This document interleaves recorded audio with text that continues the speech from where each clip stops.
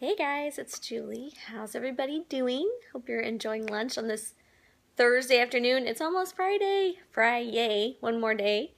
I just wanted to talk to you a little bit today I'm talking about two things in your life that you weren't born with, but they try to take over your identity. They try to hijack who you are, and you have the ability to get free from those things and not to let them hold you back. They are big burdens. But first I want to tell you the story. I was thinking last night about my oldest daughter, Miranda, and she's going to be 16 in 1 month from today. And the things y'all have to know about Miranda, number one is she is full of surprises. So she actually was a surprise. Surprise! She's here. So she's been surprising us her whole life, and then she surprised us 3 weeks early, which is awesome.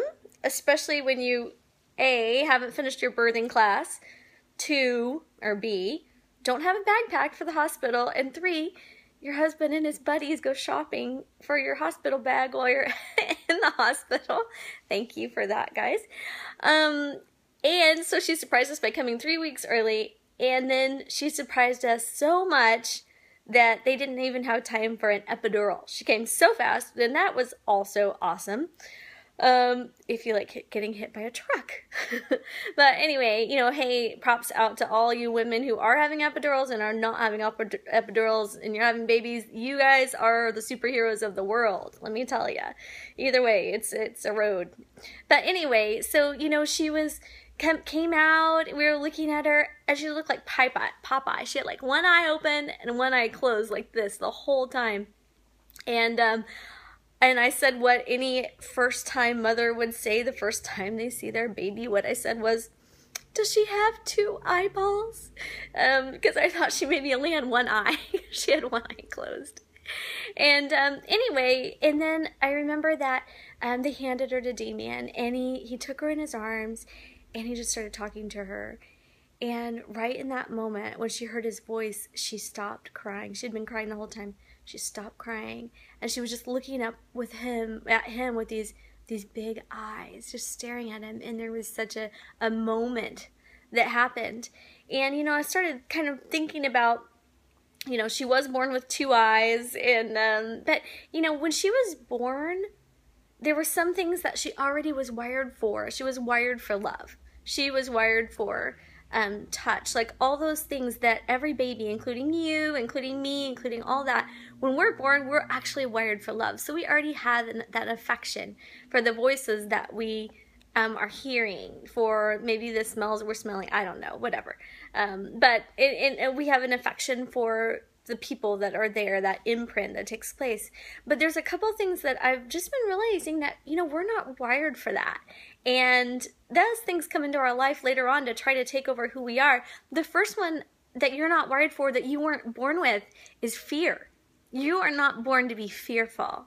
Fear is learned, and we somehow, through all of our experiences, through maybe growing up, through things that people have said, through the news, through TV, we take on this persona of fear, and we have this thing that rises up, and when circumstances happen, it elicits an emotion in us that is fear, and it's fear-based. But the question is, why? Every thought that you have it only can either be based in love or fear. That's how our brain works. And we have a learned response to be fearful of those things. And the thing is, when Miranda was born, and I told you the whole story, she wasn't laying there looking at Damien thinking, oh man, I hope you have enough money to pay for my bills for the next 5 years. And she wasn't thinking, I wonder where my next meal's gonna come from. She wasn't afraid, and neither were you when you were born. You were fear-free. And then the second thing I want to talk about that we begin to live with as we grow up, that we learn, it's a learned behavior, is shame. Shame can come because of things that you've done, things that have been done to you through no fault of your own.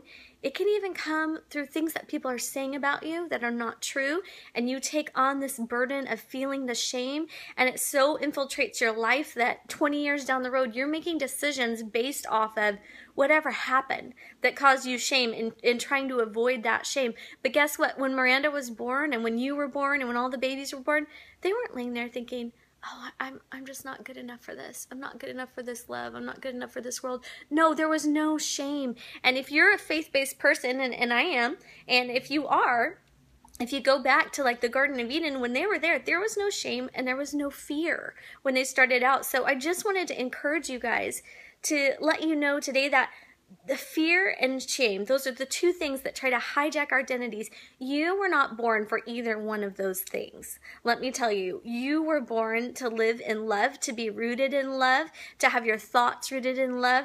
And when you do that, you're going to be so healthy. So every time you feel that thought coming up, that's a shame thought or a fear thought, I want you to stop and analyze it and kind of think about it. Why am I feeling this way? Where did I learn this from? And when you decide to go the other way with that thought and not to just put it back in there as another fear or shame thought, but you decide, no, this is a learned behavior. I am not going to succumb to this behavior. It will actually release chemicals in your body that cause you to feel peaceful, that cause you to feel happy, that cause you to feel full. So just, if you're thinking like, Julie, what do you really want from me today? What do you want from this 5 minutes? What I want is for you to realize that you're not meant for shame and you're not meant for fear.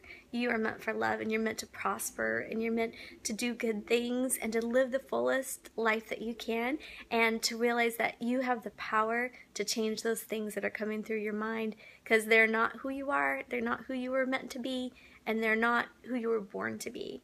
So I know that was kind of like a heavy dose of whatever today, but just want to say that. And I love you all. I hope you have a really great day, and just be free from that shame and fear. It's not you. All right. Love you all. Bye.